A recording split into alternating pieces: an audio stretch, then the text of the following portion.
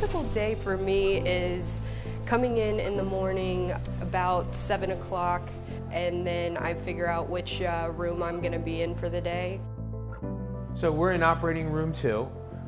This is a room that we use for add-on cases that are not scheduled, cases that come up, be it from a patient that's on the floor or a patient that's in the emergency room. On a typical day, we run 15 rooms. One of those is including the emergency add-on room. Working in an operating room is really, it's a team concept. So I'm constantly working with people. There's an anesthesia provider, there's a surgical tech, there's a surgeon, there could be a first assist, or there could be a surgical PA. So it's always a group project to perform the case and to get the patient out safely. Good morning, everyone. Happy Friday. We come in the morning, we have huddle together as a team, and then we see what our assignments are, and we disperse to our rooms, and we help set up rooms and everything with 3 people that we have. We are supposed to be over for a report with the pre-op nurse at 7:20. After that, we introduce ourselves to the patient, we bring the patient back into the operating room, and we start our day.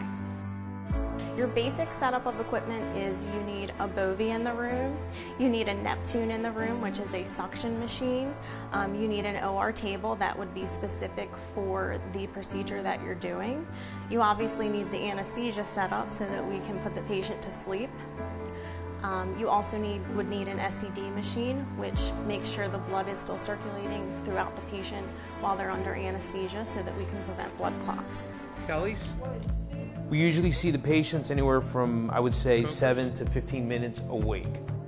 We go over what our role is with the patient. So we're in the room with the patient the entire time they're under anesthesia. We're their watchdog. I think people are usually very nervous about having a procedure done here. It is their most vulnerable time because you are their patient advocate, and I think you just have to talk to them nicely, and you have to build that rapport with them right off of the bat when you go to meet them and do your initial interview. I also walk them through what's going to happen so that they have an idea, so they're not like guessing, what's coming next. After each case, we do a turnover, which we have a turnover team that comes in, the ORAs.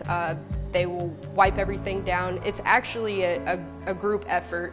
The nurses, the scrub techs, we all come together and wipe all the equipment down, wipe the bed down, wipe the lights down, mop the floors. Keeping an area sterile in the OR is very important. We have EVS that work throughout the night that terminally clean our rooms so that when we come in the morning, our rooms are fresh and clean. I came right out of nursing school. I'm a brand new grad, and it's been great. I've had a lot of great resources, and it's been quite an experience so far. I plan to continue my nursing career here because they build you up, they allow you to grow. There are scholarships available, there's tuition reimbursement available for you to go back to school. New grads, I would say, would have a very good experience coming in to GBMC, especially the operating room, because I feel like you have a lot of resources. It's a very open community or group of nurses, scrub techs, all the providers. Everybody was very welcoming. I come here both as a patient and as an employee.